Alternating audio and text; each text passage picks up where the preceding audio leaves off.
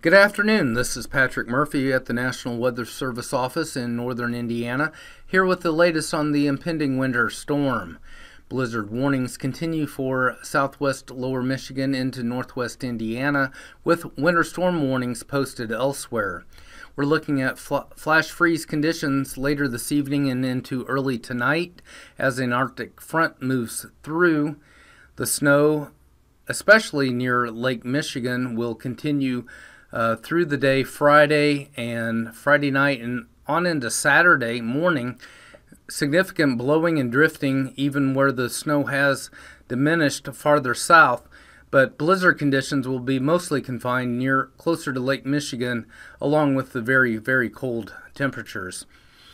Saturday afternoon, gusty winds still with lake effect snow showers.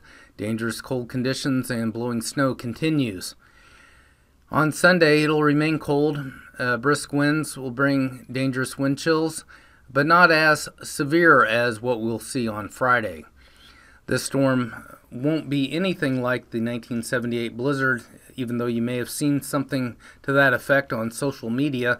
This is more of a one in every 5 to 10 year event, more akin to the Valentine's Day 2015 or Groundhog's Day 2011 winter storm / blizzards.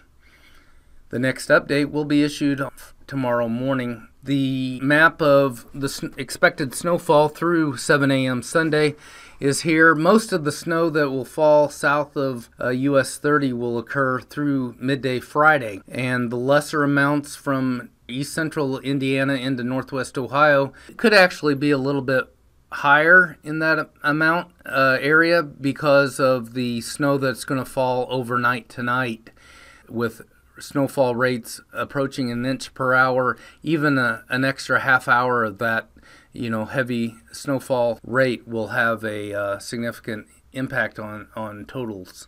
Closer to the lake, we're actually having higher confidence in those higher end values of a foot or more from the toll road South Bend area northward into southwest lower Michigan. Taking a look at our flash freeze, for instance, go to Logansport at 5 p.m., 32 degrees, and in only a few hours later, below single-digit readings at Logansport, and that cold air sweeps east, and we'll see the transition to colder sub-freezing air into northwest Ohio late this evening. This is a look at timing for sub-zero wind chills tonight from Benton Harbor to Marion by 6 to 8 p.m. and that spreads eastward, and with northwest Ohio roughly around midnight getting into the sub-zero wind chill temperatures. And middle screen, for instance, Monticello at 8 below at 7 p.m., all the way down to 28 below zero, very, very dangerous wind chills by 2 a.m. The strongest winds, 40 to 50 miles an hour, will be behind the Arctic front tonight, and those wind speeds will continue into Friday, may actually be even a bit higher during the midday portion of the day, and that will likely lead to at least scattered power outages. The wind direction from the west will cause significant blowing and drifting, especially on north-south oriented roads.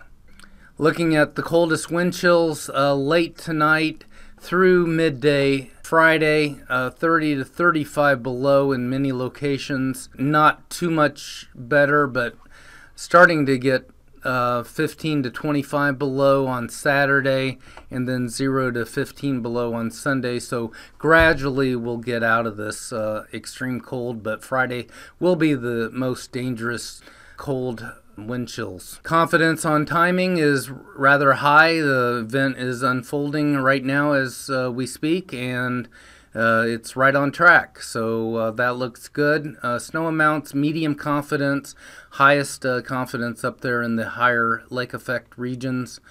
Certainty is the bitter cold, and the holiday travel impacts will be high to extreme. Blizzard warning and winter storm warnings continue for your area. Please be safe and stay warm.